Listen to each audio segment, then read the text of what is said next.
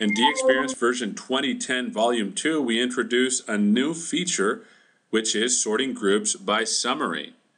A group header now provides a sorting summary property that specifies a field name, a summary function to calculate, as well as a sort order.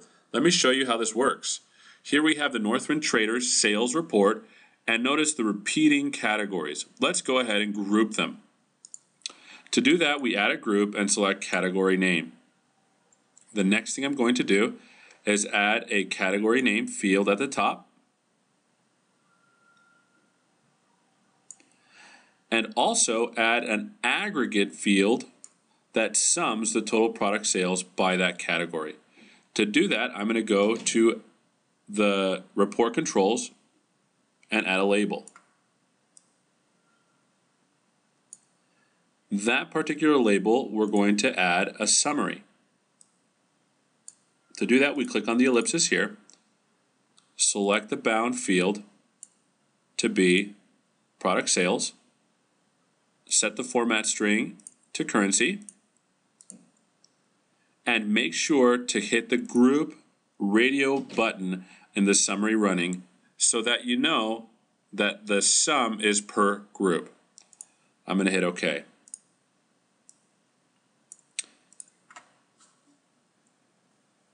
I predefined some styles for these particular headers. To select those, we go to Styles and pick Category Header. And the next thing I'm going to do is I'm going to align the text in the center for both of these.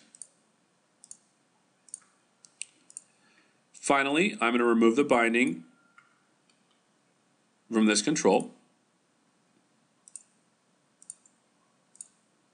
since we no longer need the category.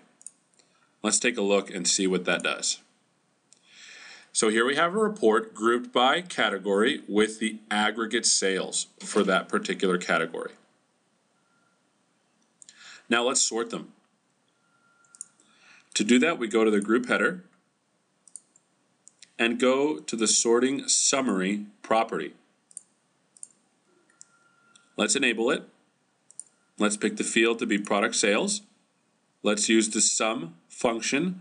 And instead of ascending, let's do descending so that the category with the largest amount of sales will be on top. Let's hit OK. There you go.